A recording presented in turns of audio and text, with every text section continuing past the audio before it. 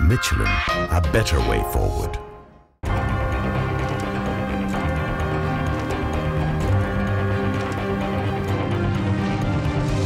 I could have never imagined how much it was going to mean to me. People warned me about it, Ari, you must be careful, it's so many traps waiting for you and it's very unpredictable, which is very true.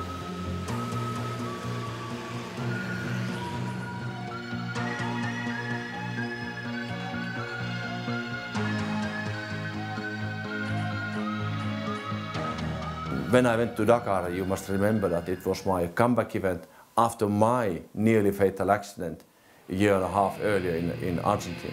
So for me, it was first of all when I stood at the start line of Dakar in '87 in January. I had to really pinch myself. Am I here? Am I still alive? Am I back in this sport I love, which is my life? And I wanted to show to people that I have learned something, that I can be wise and mature. And I drove slowly on the prologue, that my teammate Tseka Mehta overtook me in that little prologue, because I really drove like a grandman.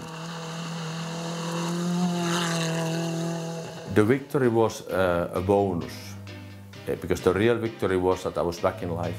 My life had restarted after my very nearly fatal accident. And after the accident, I was in a psychose. I had all kinds of terrible fears.